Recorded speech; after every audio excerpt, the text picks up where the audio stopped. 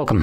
In front of me is a Lenovo Tab M9, and today I'll show you how you can put this device into safe mode. So to get started, you want to hold your power button, and once you see your boot options, hold power off. This then changes into reboot to safe mode, so you want to confirm it by selecting OK, and this will initiate a reboot, and once the device boots back up, it will automatically be in safe mode. Now, when the device is in safe mode, only the pre-installed applications will function, so any app that you have installed yourself will be temporarily disabled and neither you nor the device can launch it. So just keep that in mind. It's designed specifically to allow you to troubleshoot your device. And as you can see now, the device is back on.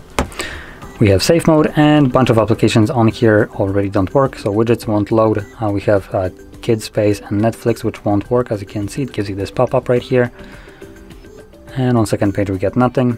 So yeah, there we go. Now once you're done with this mode and you want to go back to normal one, hold your power button once again and select restart.